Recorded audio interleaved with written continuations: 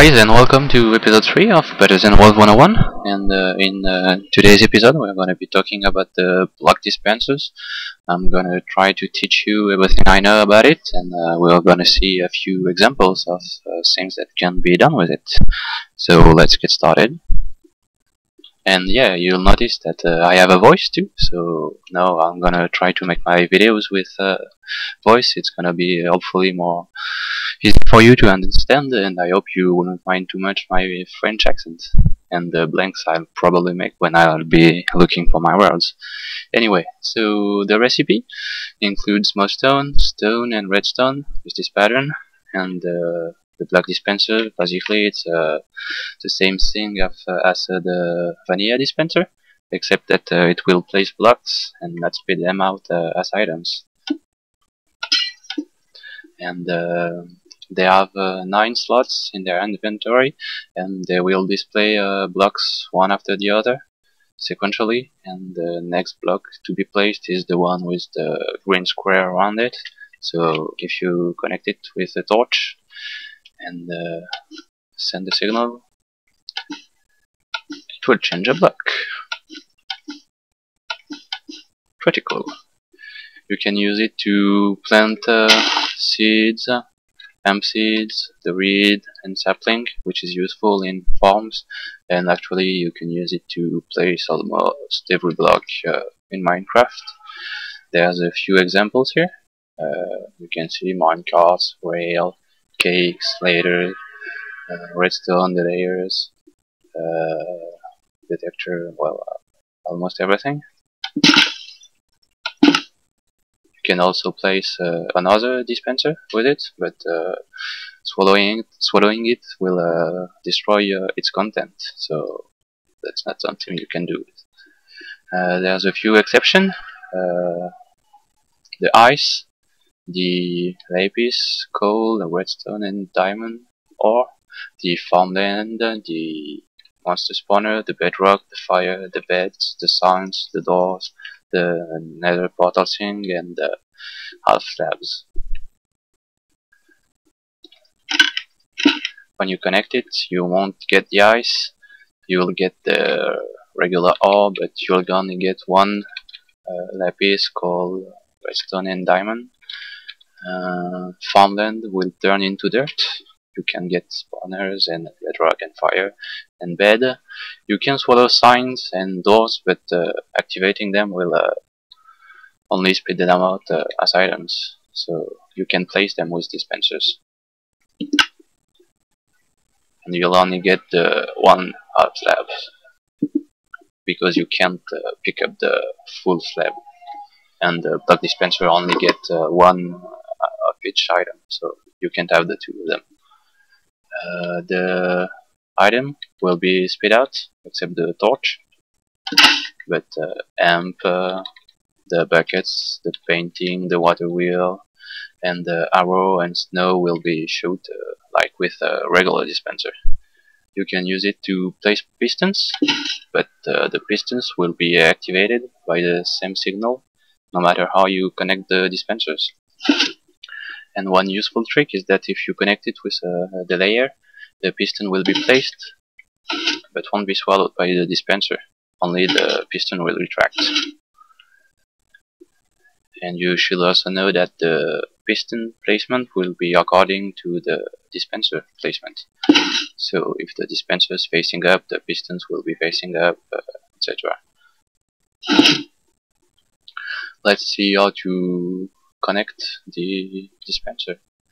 Well, obviously with just a redstone wire with a redstone torch under it, from a block right behind, even if there's no block above, and from the block above it, and also with the layer connected to the block right above the dispenser.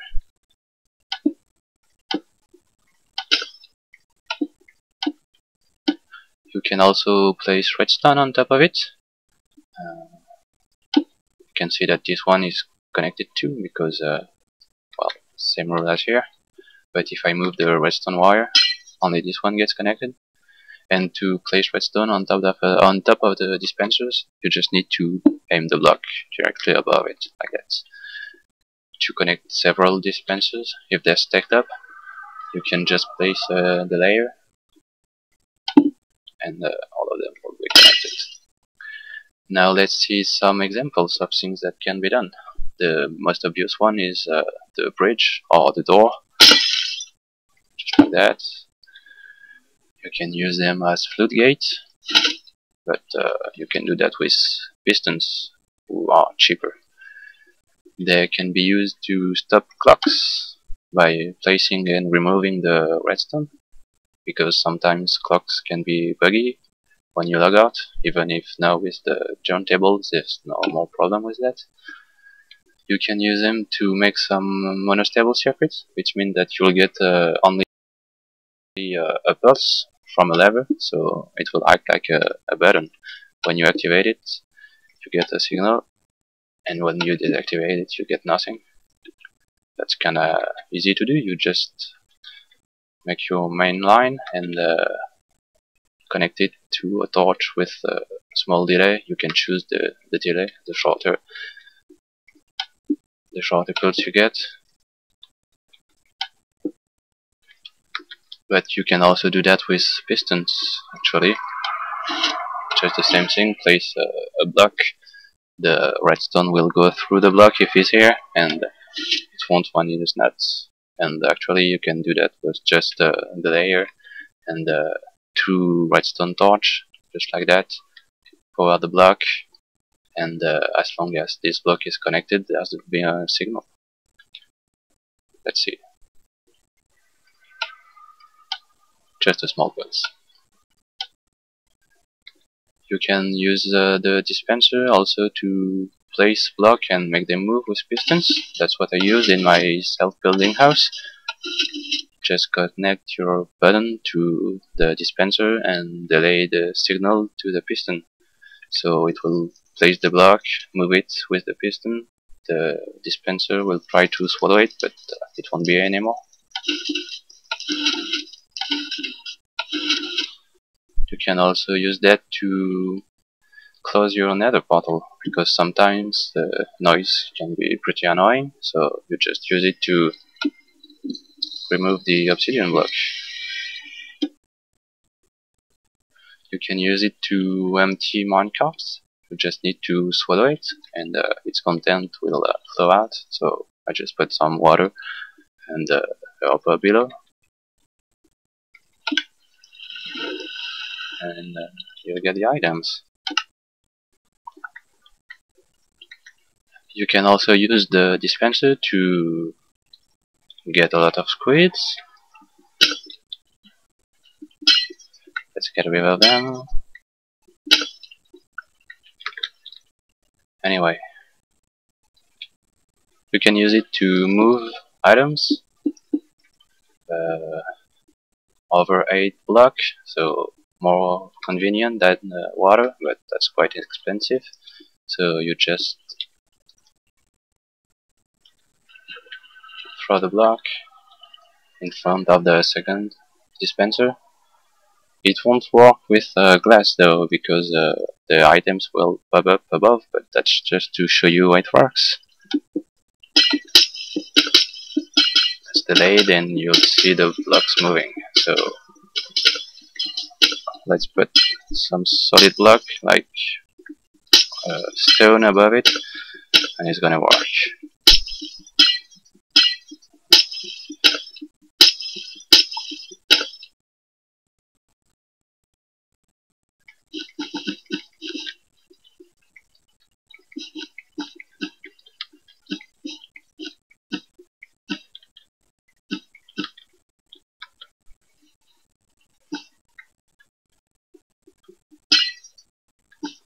As you can see, there's nothing here.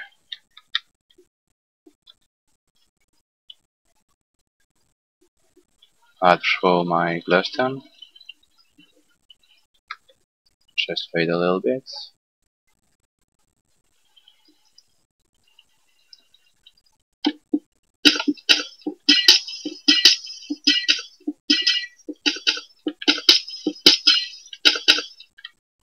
And there you go.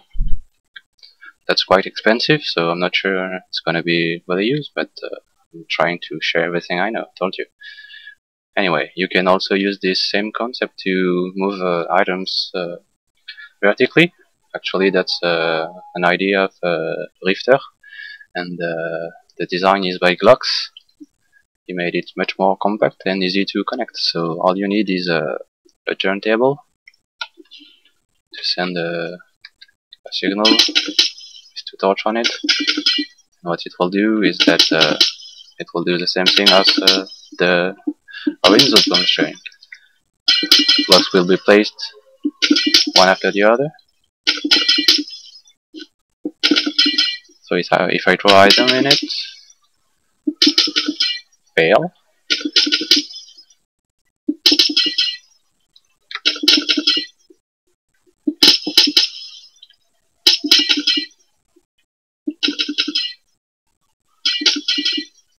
Items will get up there.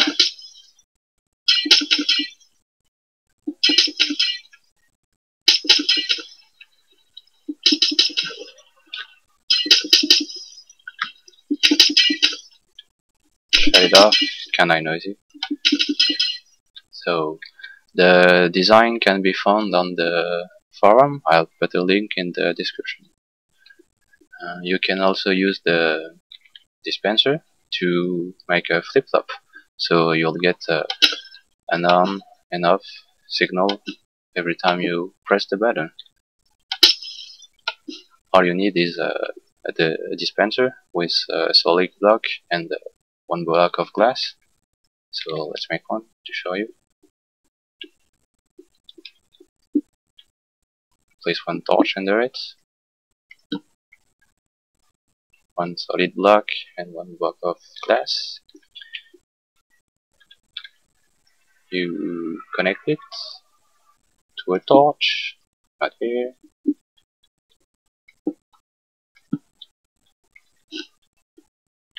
You connect that to a button. And you'll get the output here. So let's put a light block if I have some.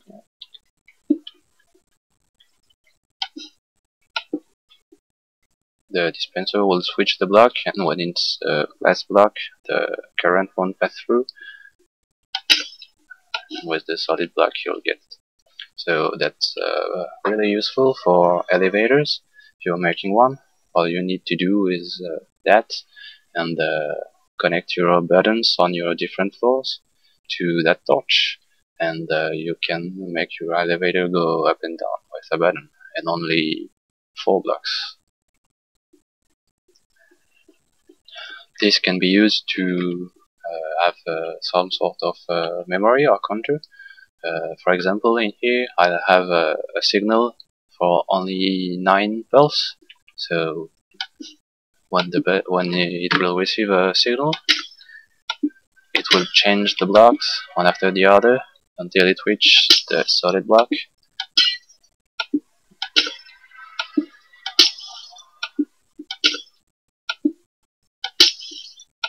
And you'll get the signal. That's what I used in my donut factory, actually, to turn the donuts into full food every 27 cycle. I used this simple concept, and every 9 pulse it sends a signal to another dispenser memory with 3 block.